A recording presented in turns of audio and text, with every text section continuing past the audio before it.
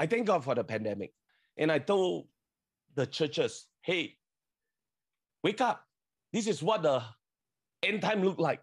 This is a glimpse of the future. And it just validated everything that we are doing.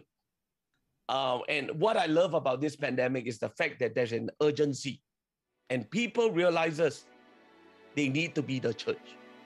Okay, we have equipped them with home Bible studies, but there's no urgency for them to go teach them. Now there is an urgency. There's a catalyst. And I believe the pandemic is just a wake-up call for churches. Come on, I'm coming back again. This is not going to be it.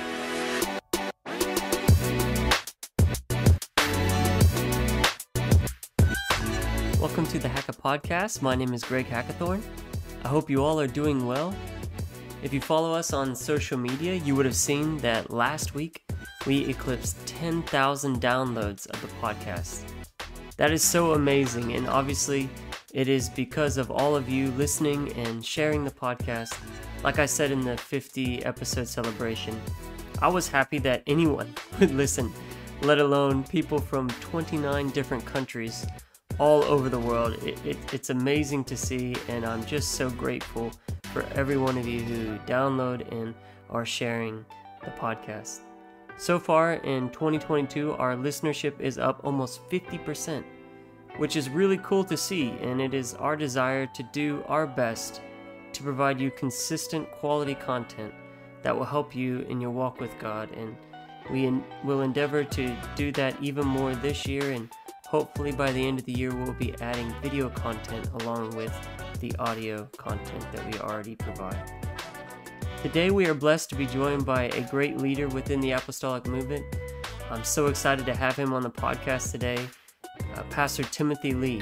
He is the pastor of Tabernacle of Joy in Singapore, which is an amazing church, and many of you would know about Tabernacle of Joy through the missionary that went there a number of years ago, Reverend Sis Willoughby.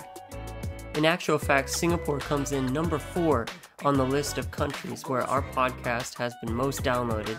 So thank you to all my friends in Singapore. We went there in 2019 and met so many of you, and I'm grateful that a lot of you are listening to the podcast.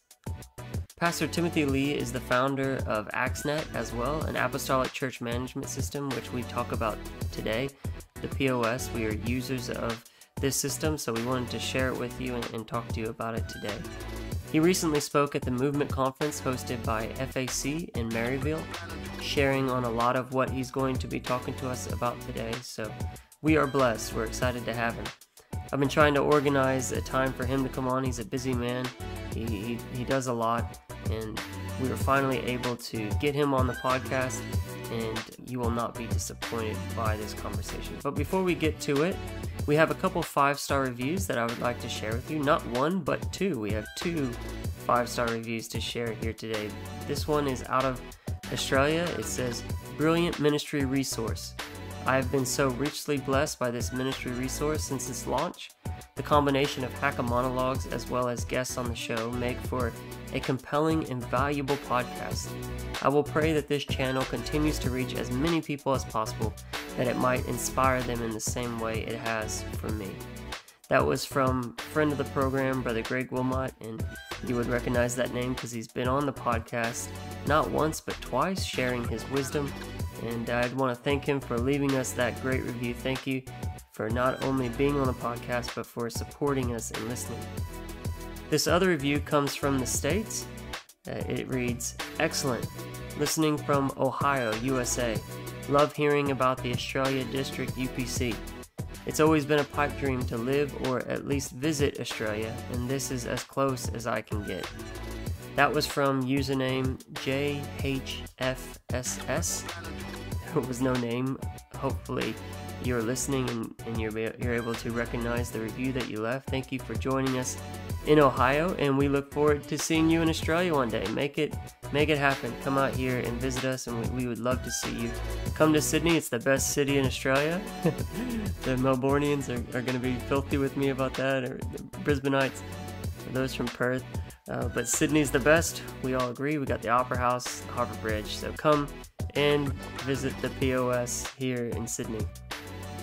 It's been great seeing the reviews start to come along the last few weeks, and all of the ratings as well. I don't want to forget that because there are a couple platforms that don't allow reviews, it's only ratings, and I want to thank you for doing that, those who listen on Spotify. But yeah, the ratings and reviews on Apple Podcasts have been great to see, and keep them coming. Have some fun with them too. If you want to make some jokes, make some light of it, feel free to do that. They don't all have to be serious, but we do enjoy any reviews that you guys leave, as long as they are 5 stars. We also love hearing from you that listen. Maybe through the reviews is one way, but another way that you can connect with us is on Facebook and Instagram, and you can leave us a comment on YouTube. We have a number of people who listen on YouTube, so it'd be great if every once in a while you leave us a comment so we can connect with you one way or another. Well, now that all of that is taken care of, let's get to my conversation with Pastor Timothy Lee. Welcome to the podcast. Thank you for joining us today. Thank you for allowing me to be here. I'm so excited for this conversation. I've been meaning to have it with you for a number of months now, ever since we launched the podcast. It's always wonderful chatting with you and talking about the things of God. So thank you so much for taking your time today to spend with us, especially this week of all weeks. I don't know if the listeners are aware, but the week that we're recording is when you guys are presenting at the conference, the Movement Conference at FAC Maryville. Pretty amazing. I saw some of the photos today of what they did to get you guys to be able to present. You're still in Singapore. You weren't able to travel over to the U.S., but that was really cool to see, and it's great to see that you guys are able to share the message from Tabernacle of Joy to the broader church community. I mean, it was such an honor that they could have easily chosen another speaker, but they wanted us to go down. I'm just humbled by that. Our goal is to help other churches build their churches. I think that's our fundamental feel at Tabernacle of Joy, because, we are not experts, but we also learn through this experience. And this is my first time doing a podcast, we want to learn anything that can propel the kingdom of God forward. We are interested. Yeah, I remember going over there. I think it was in 2019 when we first started migrating over to AXNet, and we'll dive into this later in the conversation. But just seeing your guys' setup and all that you guys are doing over there, technology-based, you're very forward-thinking church. And yeah, I'm just really excited to pick your brain here and have a chat with you over the next hour or so. Great. I can't wait. Well, I like to start out these conversations on the podcast with getting to know a bit about our guest, a bit of their background, sort of where they come from, that sort of thing, how they found their way into church. So if you wouldn't mind, Pastor Tim, sharing with us a bit of your background and how you found your way into the church. Well, I think my background came before I met even the Willoughbys or Jenny Miller. Sister Jenny Miller is the one that taught me the Bible study. I grew up in Christian school. It was a Catholic Christian school, and I always am drawn by the story of the crucifix, about the love of Jesus Christ, especially Jesus Christ. And I begin to learn how to pray in my own special way, the sign of the cross in the Catholic, the name of the Father, the Son, and the Holy Ghost, ironically, doing all those things, but there was an incident that really shook my world. My dad had a major illness, hepatitis, and the doctors did not give us much hope. I still remember on the dining table, the phone rang. The doctors was over on the other end saying, "Get ready. Your husband." He told my mom that my dad may not make it through the night. And I remember us being so shocked because we did not expect that. And my eldest brother looked at me, "Hey, you know how to pray, right?" I say, "Yeah." And at that time, I was trying to duplicate the Catholic Church, putting candles there. I mean, that's my way of approaching God. I don't know. And I went there for the very first time. Me and my brother knelt down and prayed and say, "I will give my life over to you if you were to save my dad." And immediately the next day, it was a miracle.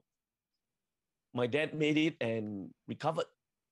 Oh, wow. And then from that day onwards, right, I knew that there was power in prayer, and I began to learn in my own ironic manner, to pray, to seek God, and then I went up as a teenager, became rebellious because I felt like, my good was never enough for my parents, so I went over the other side, but there's still a soft spot in my heart for God.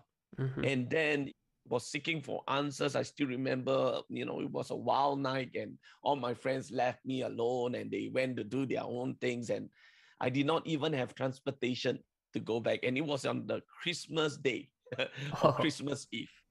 I still remember walking back from the train station and prayed. It's been a while since I talked to God. And I started off like, greeting God, happy birthday, and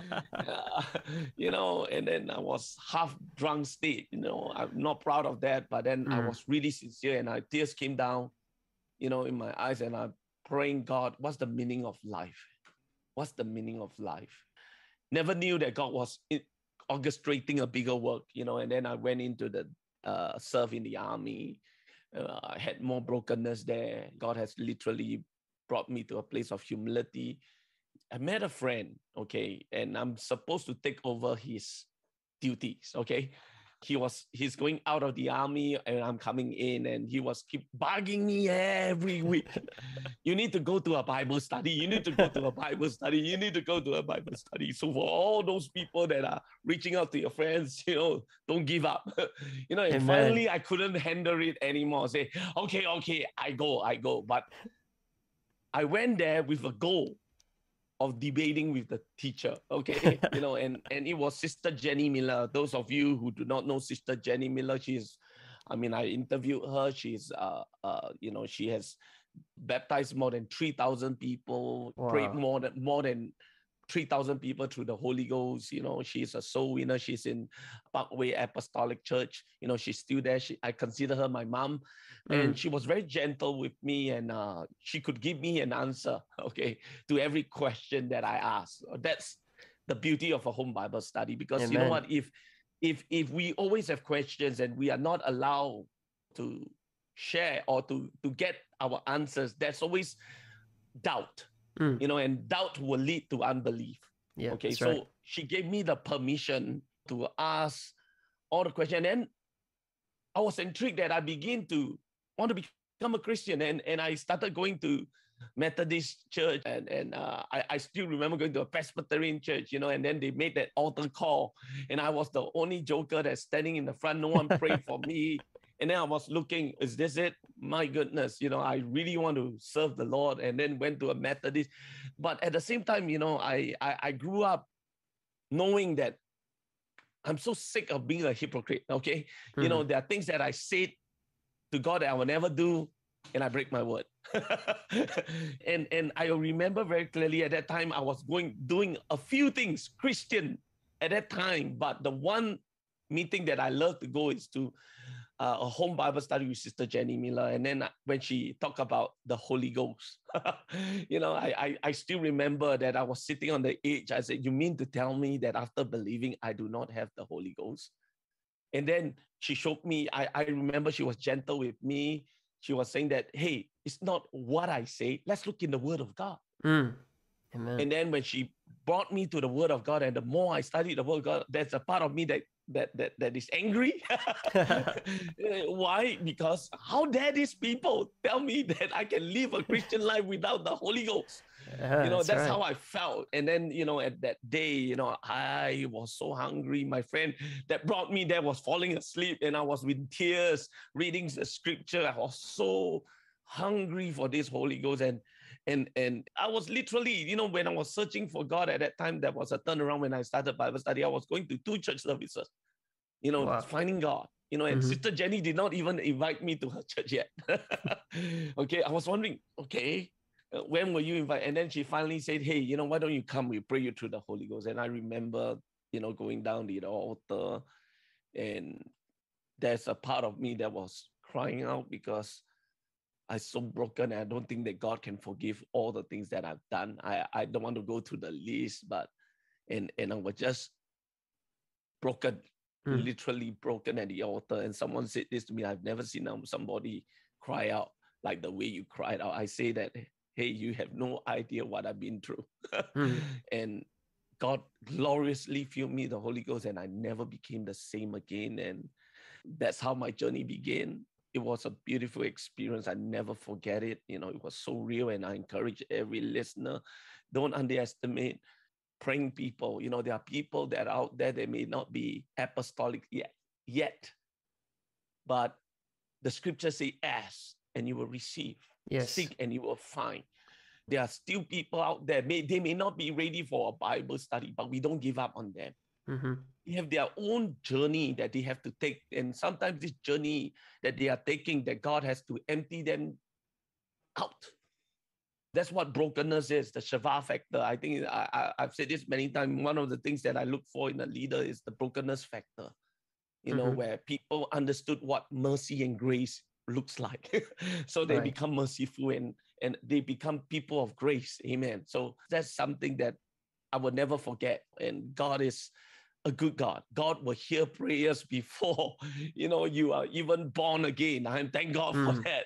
Yeah, that's amazing. So that's how my journey began. And then I begin to meet Sister Jenny. And then I still remember talking about the Godhead. I say, so God is Trinity, right? And I still remember sitting down, asking the question, and God is the jealous God. So if I spend more time with the Father, the Holy Spirit, and Jesus Christ, do you think the Father would get upset?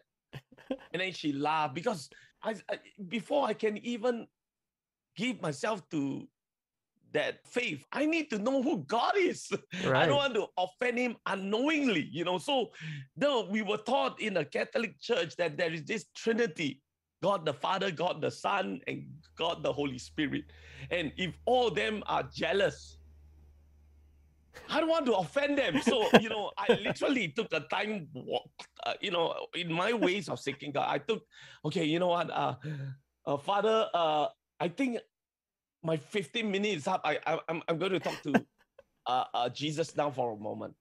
And when Sister Jenny shared with me the oneness of God, I broke down and I cried. I see it, I see it, I see it. And I never I did not want to go any other church, you know, anymore, because I realized that the right doctrine is so important, because right doctrine equals right living. That's right. So no matter how big the church, how small the church is, the most important thing is that I need to go to a church that preaches right doctrine. That's right. Okay, that's how I started my journey. And then it was Sister Jenny Miller. She was in Singapore first, and then she's always said this, that my gifting is never a pastor. So she prayed for someone to come to take the pastoral role, and then we met the Willoughbys, you know, and immediately I think it was Brother Willoughby preaching the first time that I received the Holy Ghost. Oh, wow. You know. So we connected right away, loved the children. We became babysitters, and there's such a fire in me, you know, that I wanted to always be around them, you know, and grew up with Megan, Barrick, and I was their babysitter when Brother Willoughby is out there doing the ministry, loved the family, loved the kids. Barrick used to call me Titi. He can't pronounce Brother Timothy, so he would say Titi, you know, so it was beautiful, you know. I just thank God for that wonderful experience. And I think one of the things that hit me so hard is that here am I have this opportunity to be near a man and a woman of God. I want to learn everything that I can from them so that I can grow in him. Yeah. I didn't realize that Sister Jenny Miller was there before the Willoughbys. Yes, Sister Jenny was before. Yeah, I hadn't put two and two together there. So how old were you when you were born again? When all this was taking place? 21. Yep. And then, so you're now the pastor of Tabernacle of Joy. How long have you been pastor now?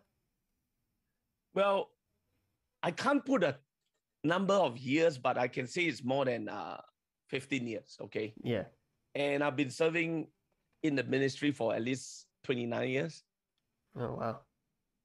So what was it like? You talked about it a little bit there with the Willoughbys when they came over and took over the work there in Singapore. What was it like serving under Bishop Steve Willoughby? Anyone who listens to this podcast, pretty much everyone would know that name. And if they don't, I highly recommend that they go on YouTube and find a sermon or some teaching sessions by Brother Willoughby.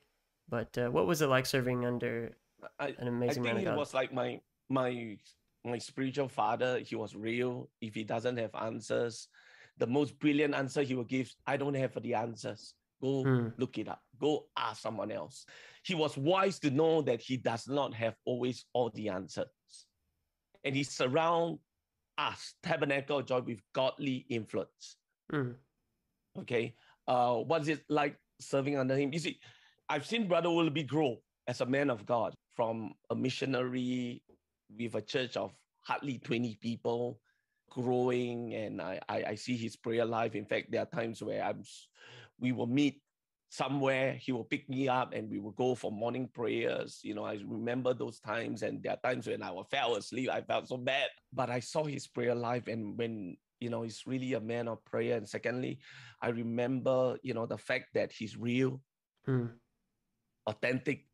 I think the word that I want to use, authentic, you know, and he messes up, he will come back and, hey, you don't deserve it, forgive me. And then and he was hard on me because I think he expected more from me. You know, there are times that I get upset with him because he's like demanding things out of me. But then when he deals with other saints, he's so kind and so patient with them. And I was like, what's going on here? You know, and then I got to figure the reason why he is the way he is because he's a passionate man of God. And passion goes both ways. When you are passionate about something, you know, you are fervent. Right. And he dared to be real in front of me. And, you know, I appreciate that about him. I thank God that he was as straight as an arrow with me. You know, I still remember as a young man, I don't feel like leading Sunday worship. And I was the worship leader. You know, when you are a small church, you do everything. That's right. From ushering to praise, worship, praise singer, you know, worship leader, Sunday school teacher. We do everything, okay? Yeah. So, and I still remember, I just don't feel like leading it because, you know, I'm just a feely person, okay? And I remember calling him up on a Saturday night, Brother Willoughby, I don't feel like leading worship tomorrow. And Brother Willoughby fervently or firmly, I would say firmly, he said, what do you mean that you don't feel like leading worship? It's not a feeling, you know. You just do what's right, you know. And then he gave me a big rebuke. I thought he would be more understanding than that. And that woke me up. And then in the morning, when he looked at me, he came over to me, asked, are you still leading worship? And I said, yeah, you know, because I was afraid, you know, the wrath of God, you know, or the wrath of Brother Willoughby. Just real immature at that time. And from that day onwards, he taught me a very, very powerful lesson. He says that when you don't even feel motivated to do the things of God or to do what's right, discipline comes in.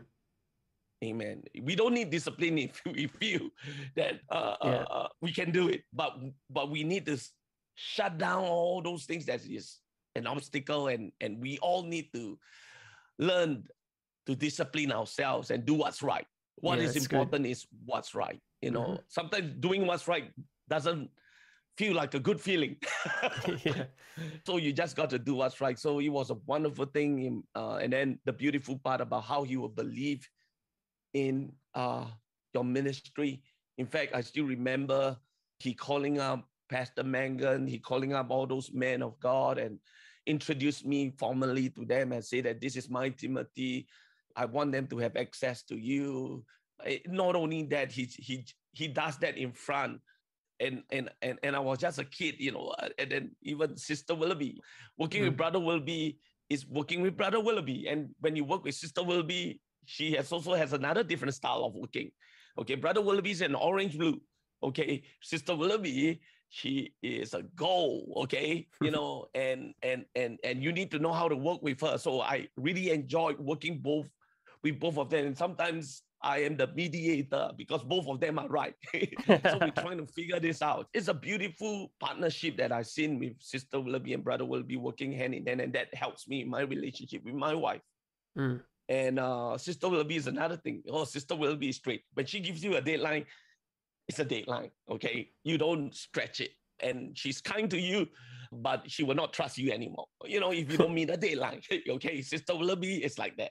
So, you know, she's like a prophetess, you know, she can read you like a book. And I took them as my parents, you know. I still remember the time where Sister Willoughby, you know, she was generous enough. And then she did something that I will never forget. You know, she went, told Megan, you know, at that time she was a teenager, bring pastor to buy clothes.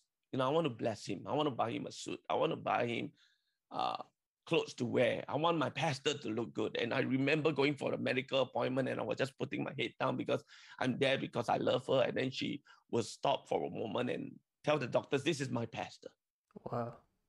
I was like, looking back, who is Bishop here? You know, and then she was pointing right there. So miss their leadership, didn't want this to happen. Mm-hmm.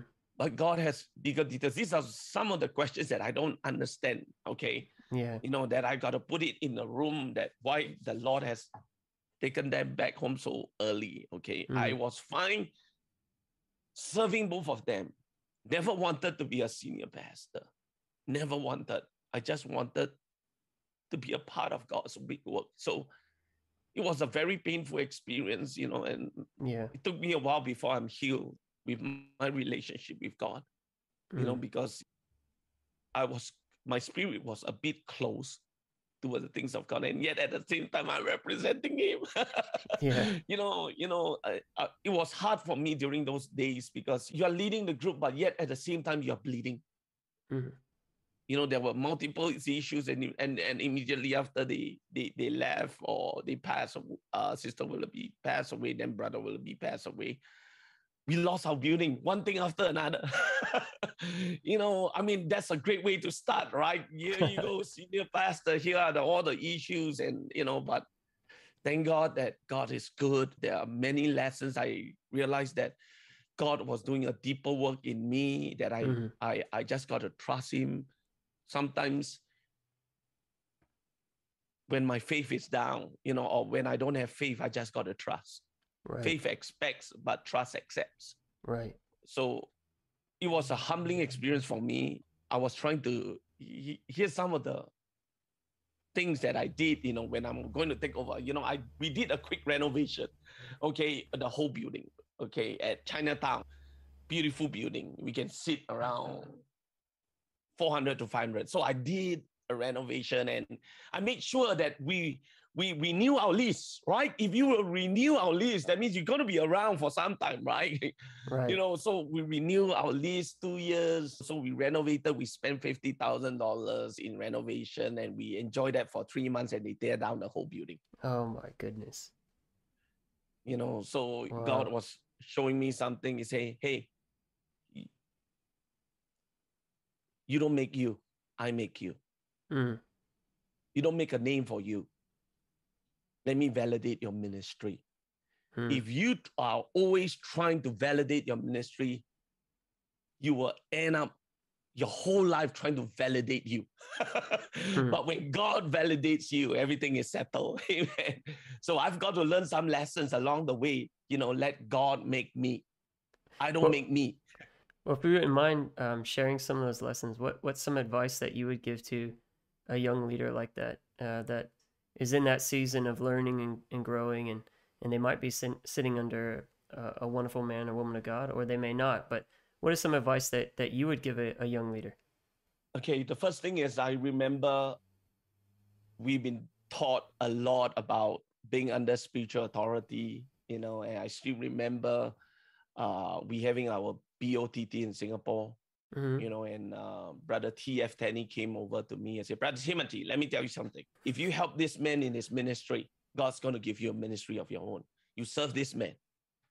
Don't be looking around about what you're going to do. Just serve the man of God, and God's going to give you your ministry.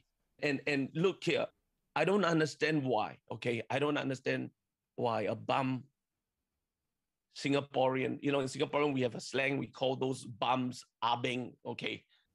I don't understand why that of all the billions of people that God would choose me to sit around, the one of the most amazing thing that I ever experienced is that was invited to BOTT. Brother Mangan invited me there, and I was in his home, and I saw those legends of faith. You know what I'm saying? Yeah. Brother Hugo, Brother Ewing. I was like, oh, wow. Brother Woodward. I'm just like, man, me and my wife, who are we? We only see them. And then I just sat down there, God, I never asked for this. All I wanted is to serve you and love you. You open so much doors for me. I don't feel even worthy to walk into those doors. And I was just, my mind was just mind blown. I say, like, I don't believe this is really happening. And I didn't ask for this. First of all, I didn't ask to be a mighty man. I asked to be an armor bearer. I asked that I will carry Bishop Willoughby's armor. I do not want to be somebody. As long as I can come into your presence, that's all I want, presence of God. And God has opened doors for us to know these people. Brother Woodward is one of my dearest friends. Brother Megan, anytime I'll call him, he'll pick up the phone, and I'm just thankful, that the Lord knows how to reward us in due time. That's good.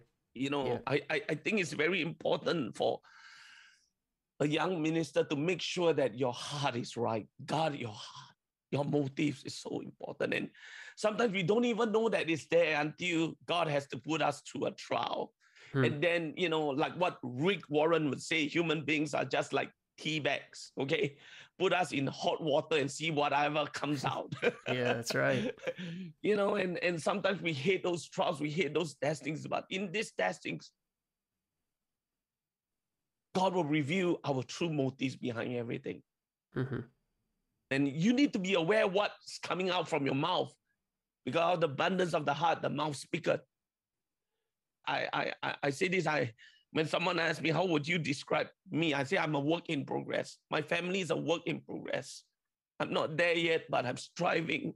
There are times I act like a jerk. There are times that I'm my worst behavior, but here's the thing that always gets me back to the potter's wheel. God's loving kindness, his mercies, his gentleness. In his scripture says, David said this, his gentleness has made me great. And God is still loving us, no matter what kind of bad attitude, no matter whether we think we are somebody, he will allow trials in our life to let you know your place. And then the thing that I've always remember coming down the altar again, here am I again, a work in progress. But I want to allow you to do the deeper work in my life because I love you, because I trust you. I want to see you. Blessed are the pure in heart, for they shall see God. I want to see you. So the things that, be careful about success. Success gets into your head. There's a simple prayer that I pray, God, I don't want to be moving in the gifts of the Spirit if you know my character cannot handle it. Please don't allow me, because the gift is always, Bishop Willoughby said this, the gift is always bigger than the man. It's a constant struggle. It's a wrestling match. My walk with God, sometimes it's a wrestling match. Sometimes, and as you grow older, okay, they say 30 years old, you want to impress everyone. You get everybody's opinion. As you grow older in life, you really don't care what people think about you anymore. The one thing that early ministers or young pastors or young leaders, right, they want to get the approval of everyone. You don't need the approval of anyone. You just get the approval of one God. And if that happens, if people around you start to approve you, praise God. If it's not, focus on that approval of that one audience. And that audience is Jesus Christ himself. Yeah, that's good. To focus on that, to make sure that you have the right motives, that your heart is pure when you're doing ministry. It's so easy to be caught in the weeds of ministry, to be caught in the week to week, the day to day. as you were saying earlier with Bishop Willoughby, you're tired, you're doing all these things, and you're like, I don't feel like doing it. But at the end of the day, we get back to that place when you get to that time between you and God, and make sure that your heart is pure, your motives are pure. God will help you to stay disciplined, to continue to work and develop your ministry. That's really good. Amen. Tabernacle of Joy is a very strategically placed apostolic church, and it has far-reaching influence in Asia. If you've ever been to Singapore, it's basically just one large city on an island and just surrounded by all these different nations, Malaysia, and then you got, I think China's to the north, right, of Singapore? Yes. Yeah, so it's sort of on the doorstep of China, but you have all this, it's sort of like a hub. You guys are connected into the Philippines, you're connected to Malaysia, even to China. And because of your guys' unique ministry, both you and your wife are fluent in Mandarin, right? You both speak Mandarin? Yes. She preaches in Mandarin. I don't. I always check because most of us assume it's Mandarin, but then I had a Yes. friend years ago who he only knew Cantonese. He didn't know Mandarin. Yes. Mandarin. Yes. Right. So you guys have been strategically placed in this area through Tabernacle of Joy. Can you share with us what God is doing in the region, in the Asian area? Singapore is very unique. I think Singapore has a lot of allies in the Asia region. Number one, because of the free trade that we have. All countries will come over. We are I think the bridge to the West. Right. Okay. We understand how both country works, and try to be a hub to bring in those trading agreements and all those things. So I think in the spiritual world is like the same. We understand the Chinese culture. We understand the Filipino culture because we have a big Filipino community in Singapore. So we understand needs, and the Lord has strategically placed us in a way that we have influence, that we can go into the country easily. I think the key word is easily. For Americans, you got to get a visa. For Singaporeans, we don't even need to apply for a visa to go China. Oh, wow. I didn't know that. And we can speak the language, which helps so much. So yes, God has been blessing us. We are very grateful for the open doors that God has given us in China. We will try to go China every year, but because of the pandemic, we have not been going there for 2 years. We've been training people, giving them systems, giving them translated materials. We always have a team ready for translation. We have probably 6 translators full-time, at Tabernacle of Joy, but they may not be in Tabernacle of Joy. In doing so, we are helping them with their ministry as well, because a lot of the companies are shut down due to pandemic and there is a shortage of work. So we provide them, the brothers and sisters around this region, Chennai, Indonesia, some of these places, we have translators that are on site and they are IT savvy. They will send us all the translated material. So we, not only see ourselves as we are connecting all the different gifts together, okay, to focus on a common good, that is to get the gospel message or curriculums, training materials into the hands of people from all languages. In fact, Asia is there's so many different languages.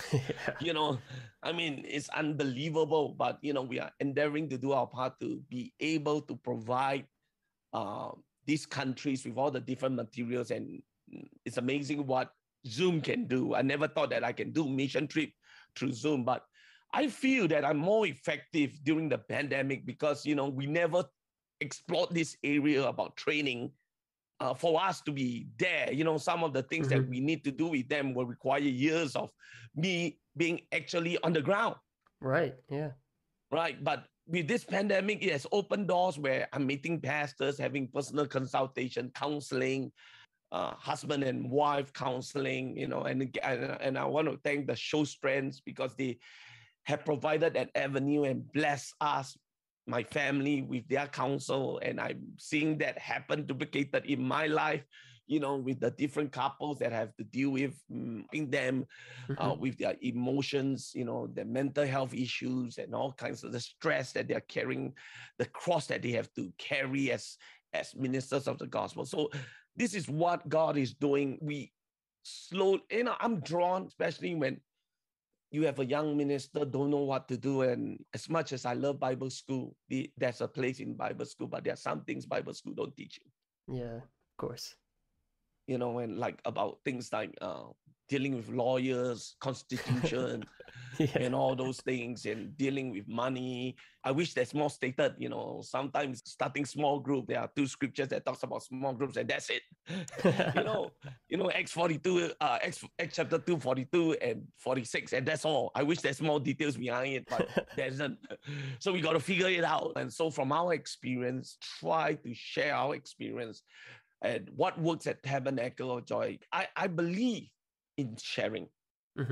Okay. Yeah. One of the things that as a pioneering work at that time, and then we do not have an internet access. You remember, I don't know whether it's your time. You remember that when I buy a book like The Oneness of God, I have to wait at least 2 months for it to come. There was a famine in the land. There's a famine in the land in Singapore. There's not enough materials, instruction. There's no YouTube. There is none of those things. So I remember boxes of videotapes. So I told myself, right, as soon as there's a way that we can get this out, I'm going to be pioneering this, amen. Especially with people that are young, that looking for materials, don't know where to go, don't know what ministry to look for. So we don't have all the answers, but we will connect them with the people. That's what the hub looks like. We connect them to the people who can do it. We have connected people to talk with the show strands and so forth, because I'm not I do not have the credentials, so maybe I will link them to other people that are more competent in that area. Yeah. So I see ourselves as a hub, and I want to be a hub, like there are times where we will link different groups of people up to connect. So I think that's what our role. And if we have any materials that is working for us, we want to share it, especially our discipleship materials, systems. I think that's needed, for the church. Yeah, we're gonna dive into that, but just before we get there, because you did bring it up, you talked about the power of Zoom and how you've been able to connect to all these different leaders throughout the region. Indonesia, Philippines, China. You've been able to do this even though you've been locked down the last 2 years. Singapore, you guys have had very strict restrictions. Are you allowed to leave the country yet, or? We do. We are allowed, but not many countries though. Okay, so it's quite limited. Yes. Yeah, so you guys have really felt the impact of the pandemic. Yet during this time, you've pivoted, and I talked to somebody else on the podcast. I think it was Brother Zuniga. In that episode, I actually referenced Tabernacle of Joy and what you guys had already set up back in 2019 when I went there. You guys already had these really small groups, like groups of 4 to 7 that you called care groups. So you guys had already had this sort of stuff put in place before all of this happened. What did you learn from this season? What is it that you learned during this season of COVID and all the restrictions and the way churches had to change and the way you've had to do ministry, even your international ministry has changed? Okay, it's amazing. I thank God for the pandemic. And I told the churches, hey, wake up. This is what the end time look like. This is a glimpse of the future. And it just validated everything that we are doing. Okay. Yeah. And what I love about this pandemic is the fact that there's an urgency and people realizes they need to be the church. Okay. We have equipped them with home Bible studies, but there's no urgency for them to go teach them. Now there is an urgency. There's a catalyst. And I believe the pandemic is just a wake-up call for churches. Come on, I'm coming back again. This is not going to be it. Recently, I was just watching on the news. There's a new variant that's coming out, stealth Omicron. It's not going to end. No, it's not. And the Bible has prophesied this. And as the people of God, we need to understand that, hey, if they take down my building. How am I going to have church? If we can't gather as a large, how are we going to survive? So during this pandemic, I thank God, number one, it forces us to be the church rather than go to the church. Right. And we needed this. This is if I can call it, an exercise to test our systems, where what is needed, and our care group leaders feel the urgency that right now that they don't have the support of the midweek prayer meeting, they don't have the support of the Sunday service, that they need to rise up to the occasion. They begin to become more active in their leading rather than just waiting on you. You know, and I see many young leaders rise up to the occasion, and I'm so proud of them because they needed this opportunity. And I see in the last days this would happen. Here's my philosophy. I support them. These are your small group leaders, yep. The preachers. I support them. What do you need? Okay, you need curriculums. Okay, I'm locking all this on curriculum online so that there's a special course to teach you how to teach the course. Okay, then we will track you. We will get a 360 feedback from your students, and then we're going to record you and see how it goes. I think support for the younger leaders is so necessary. You know, if you want them to succeed, you know, don't just dump it on them, equip them. Yeah. Make them a success. And you got to have a training process that is always growing. Amen. You know, I'm still learning, okay? I think the church is challenged that even at this age, I'm still learning about video editing, online streaming, you know, all kinds of stuff because, hey, who else going to do it? Because we are all locked down and I'm preaching from my table, you know, and I'm doing everything on my own. I don't have a technical crew because the technical crew cannot come to my house. Yeah, you guys had to do, I don't know how many months you had to do it, but you had to do your services just in your house, right? Yeah, 1 hour. 1 year we are doing this. Just in your house? Yes. Oh, wow. And then everybody watching online. And then the small groups will gather them, and then the small group will see how they are doing, how accountability. You know, they discuss about my sermon, in what areas, you know, and then there's training going on. Folks, to be honest with you, I'm more busy in the pandemic than when it's back, when I had an office. Because right now I know that this works. Yeah, because you took advantage of it. You didn't say, well, I'm just going to wait for everything to open back up. But you already had things in place. And then you're like, okay, well, how can I now maximize this? How can I use this to my advantage? And that's something that Brother Zuniga said as well, that they were doing. You know, they changed some things around because they're like, well, who knows? We might get locked down again. There's no guarantee that you're just going to go back to normal and nothing's going to change. Right. And again, our people are all ready. If my system shut down, it happens before, some equipment break down, Charles will get ready, Sam will get ready.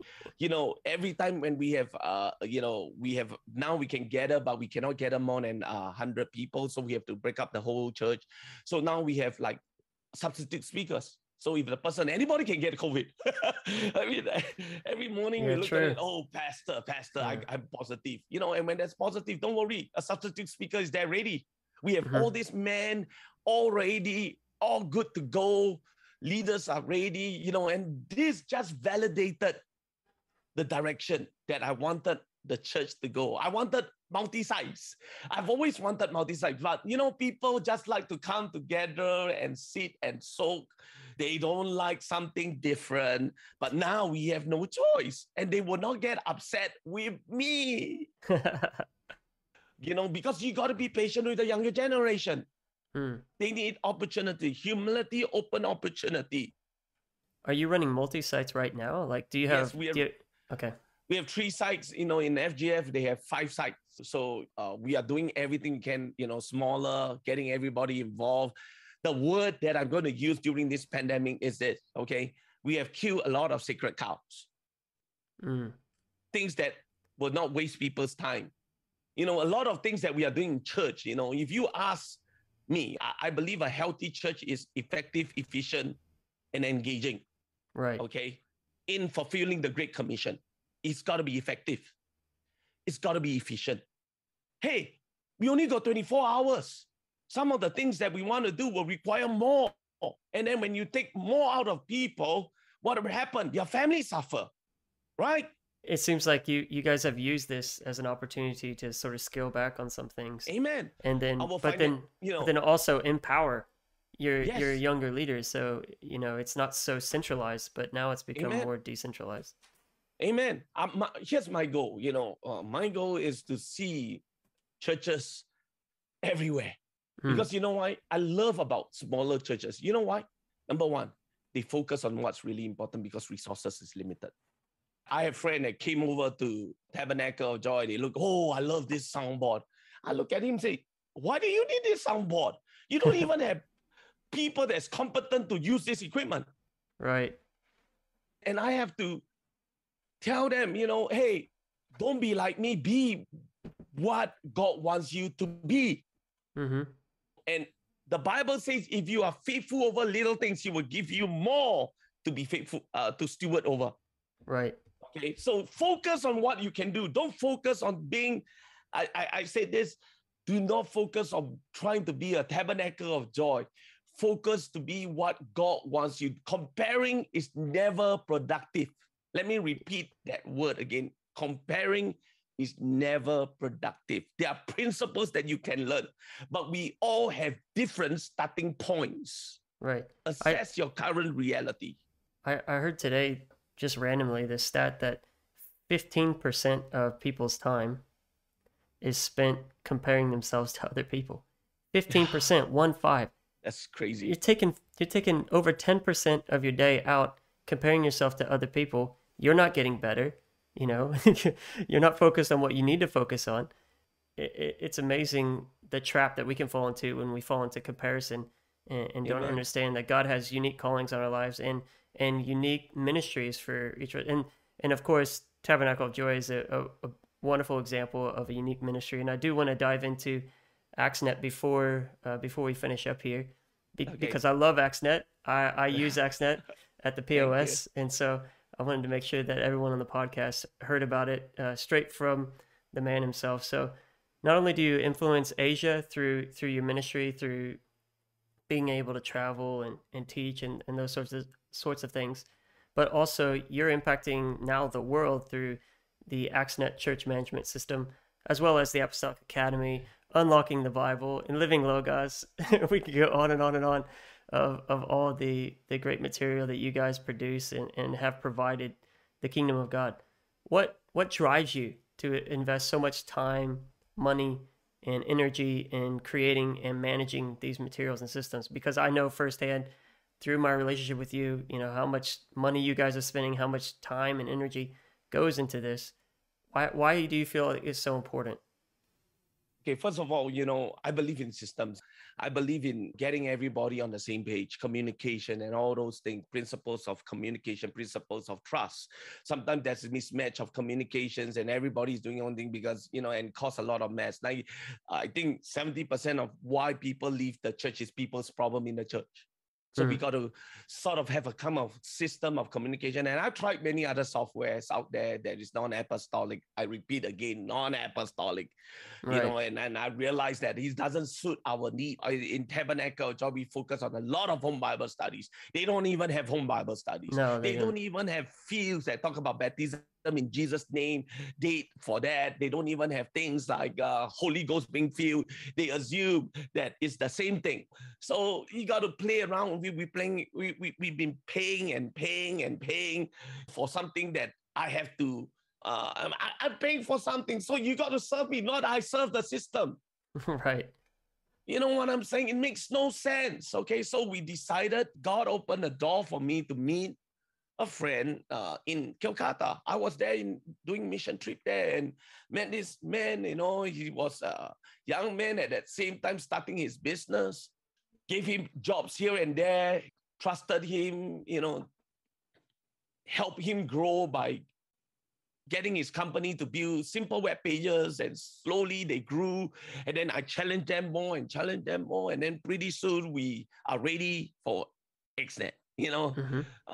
And I invested as somebody because I also want to win that that owner of that company, and I'm very close. Okay, I'm very close. Okay, because he has his team watch my preaching.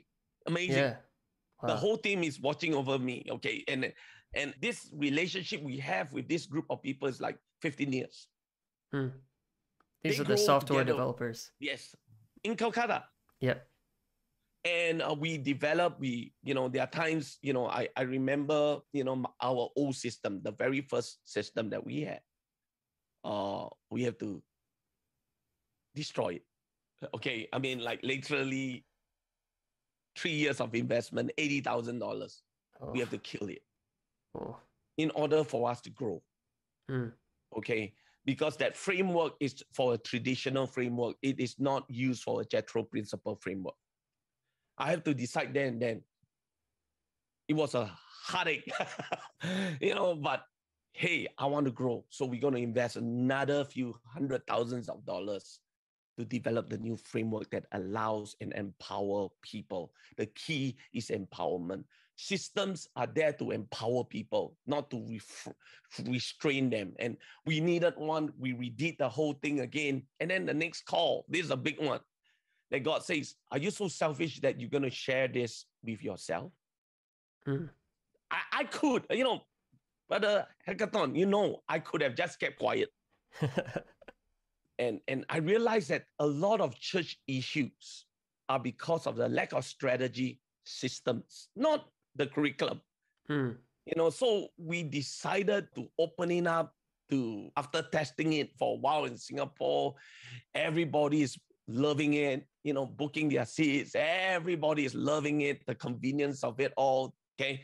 Again, we said this is designed by volunteers, workers, people that are using the system real time, and they see the needs, not from the programmer point of view. It's very practical. But here's the bottom line, okay, of why we do the things that we do. We see needs. We go to churches, it's not just about the material. It's not just me about setting up the platform and you know what the problem is? The problem is dysfunctional, toxic culture. One of the things that helped me, tremendously in developing this incredible software is the fact that when the programmer asks you, this makes no sense. Who do you report to? Who approves all these things? And then when I start looking at the Jethro principles, he's asking the right kind of question. The programmer says this is illogical. If it's illogical, I cannot program it. If it's logical, I can program. If it makes sense as an organization, I can. So then that's the big time where we sit down, we talk about, hey, you know what? We need to develop leaders here. Hey, we need to develop leaders here. Those hard questions that frustrates me, at the end of the day became, I call it the frustration of not thought through a strategy, but now it forces me to think on paper. And it then makes sense. And I realized that many churches, their issue is not they don't have good people. They have good people. It's not about preaching. They have good preachers, but it's a system issue. Amen. That we want to help pastors using, when they start adopting this, they realize the importance of collecting data. Why? Data tells you what's working and what's not working. Right. So then when you come and do an evaluation, the reason why pastors don't want to evaluate is because, number one, they don't have data to prove what's working and what's not working. I mean, here's what Albert Einstein says, it's insanity if you're doing the same thing over and over again and you are asking for a different result. That's insanity. Okay, so what we are trying to help pastors understand, and the very first time in my life, I understand what oversight looks like. Because with all the data coming in, numbers don't lie.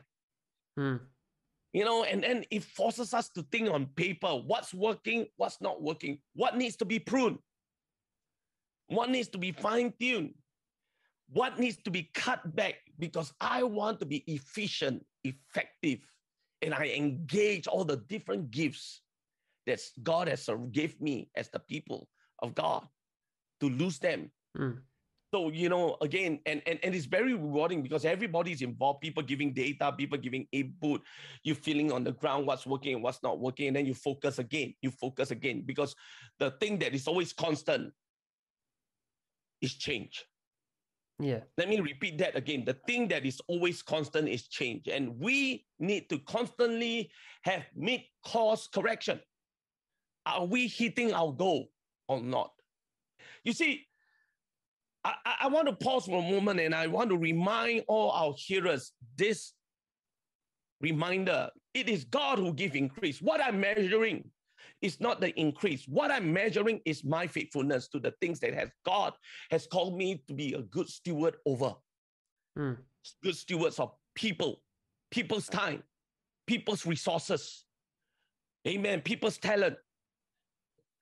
Sometimes we are so guilty as pastors having program after programs after programs, right? And people don't have time to make disciples. That's so good.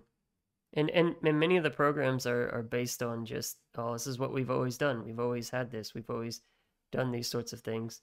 And it's like, okay, but has it been successful? And that's what I love about your guys' mindset over at Tabernacle of Joy and what you put into AXNet. We were early adopters back in 2019, and just seeing the change that's taken place over the last 2.5 to 3 years has been incredible. It's constantly getting better. You're constantly adding things to it, taking things away, making it more streamlined. And for those of you who may not be familiar with church management systems, it's just a way for you to sort of look after the members that are in your church. You can take attendance.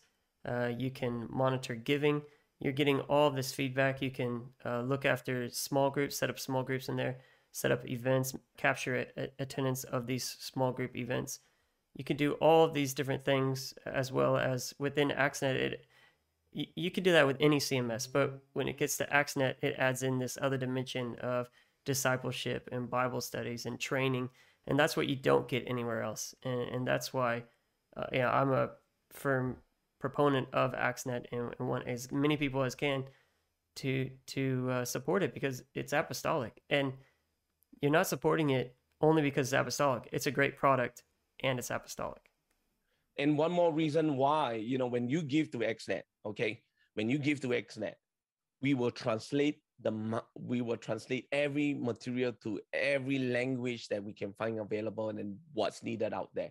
Okay, pretty soon you're going to see a new upgrade. Okay, that means if you were to buy the Pro version, right now we have the Pro version, which means that you can use our materials as many as you can. Okay, the Pro version allows you to download and have how many ever teachers you want. Okay, but now we have included pretty soon, I think by this end of April, multi-language. So even though you buy that product, it's available in Mandarin, it's available in Tamil, that's Hindi, awesome. at free of charge. Okay, so we want to make that available because we really believe that everybody deserves to hear the gospel. Yeah, that's great. That's really cool. And I'm looking forward to all the changes you guys are going to make. So if people want to find out more about AXNet, they just go to axnet.org, right? ACTSnet.org. Yes. And we have included a new platform, okay? It's called Learning Hub. I want to introduce that, where pastors can come and seek for personal consultation. My time, you sit there and then I will address issues like, for instance, if your church is not IT savvy, what would you suggest? Things like that. How do I train administrators and so forth, and we may also include you in the future. Yeah, it's been great collaborating with you all over the years, and we hope to get you back over here, and our pastor will get over there, and we'll continue this great relationship. Yes. He mentioned, I think he mentioned the other day that he's planning to go out to Singapore this year. Is that right? Yes, August. Yeah, that's awesome. And hopefully we can have you all back soon. Is Australia on the list yet or no? We're still waiting on what our government will say. They are not saying enough. Yeah. So we really don't know the bit in between the lines, what it really means. So, but I think by April, because we just got a whole new wave of Omicron virus. Many people are getting in. It hits to the 26,000 per day. And it's a good thing, okay, because the people will get, we are reaching herd immunity, but it will take a while. Probably by June, we will be able to see something more positive. Hopefully, that would be great. I think you were one of the last guest speakers we had at POS before all this went down. I think it was February 2020. It was the last time you guys were here. So, if I'm not mistaken, I went to Gold Coast and even Brisbane. Okay. And I did tell them what happened if the church cannot gather, and few days later it was shut down. Everywhere it was shut down. A lot of people reminded me that you said this when you came, and it happened. Oh man, yeah. I just throughout the whole thing, I just remember our conversations that we had back in 2019, and you're talking about small groups, and yes, groups are so important. You need to make sure that you got leaders within these care groups and so on. I was like, man, they were fully ready for this, and thank God you were, because like you said, Singapore has been much harsher than a lot of the other countries. Well, I want to get to this question. I like to ask anyone who comes on the podcast, any of my guests, what drives you when it comes to ministry? What is it that is that driving force for Pastor Timothy Lee when it comes to your ministry? Okay, what drives me is, I guess, when I hear about people going through pain, okay, and I can identify with it. Sometimes when you go through pain, there's no answer. You just got to go through it. I'm drawn by hurting pastors. I'm drawn, okay, their frustration as a church leader. People don't quite understand where you're going. And I like to take some of these people in, just drawn. I think that's the reason why this whole ACT system is developed, because I have a burden for pastors who's trying, and they don't have the resources that they have. We have a bunch of Filipinos pastors, they can't even afford a subscription. I gave it to them free, because really it's not a money making. My goal is not money making, okay? But at the same time, you do know that it takes money to maintain, of course, a system, servers, and all kinds of protecting securities, update. So, but my driving force is that if I can help somebody, why wouldn't I want to help? Brother Willoughby said this to us: if we help others build their churches, God's going to give us our own church. Wow. So that's the philosophy that drives us at me personally, especially when I hear parents struggling, because been there before. My heart goes out to them. I will help them with sharing my own story. Doesn't mean that, one of the things that I've realized, as a pastor, some of the saints would think that we are super spiritual, untouchable, no, we are just like you. Give us a break. But again, I don't want to act super spiritual, but I want to act authentic. I want to act real with you. Life is tough. So, that's my driving force. If I can help, I would want to help as much as I can, especially when I can identify with that issues. Yeah. Well, I've thoroughly enjoyed this conversation with you. I knew I would, and I really have. It's been an absolute privilege to have you on the podcast. And I hope someone is inspired by this conversation to maybe not necessarily purchase ActsNet, but look into it and think about the systems that they have at their church, and think about what they're doing, and are they being efficient? Are they getting the most out of the people that are involved in the ministry? Are the things that they're doing really what God wants them to do, or are we doing it out of tradition? And I love what you were talking about when it came to COVID, and how it has stripped things back, and it brought us to a point where the main thing really was the main thing.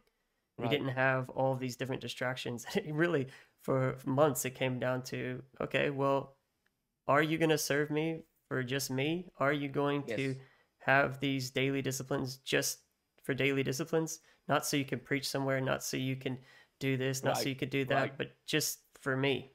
That's powerful. But in conclusion, I like to finish off these conversations giving my guests the opportunity to share a word with the listeners, something that God has laid on your heart specifically for the podcast. So, Pastor Timothy Lee, if you wouldn't mind sharing with the listeners of the podcast a word from the Lord, and thanks again for your time today.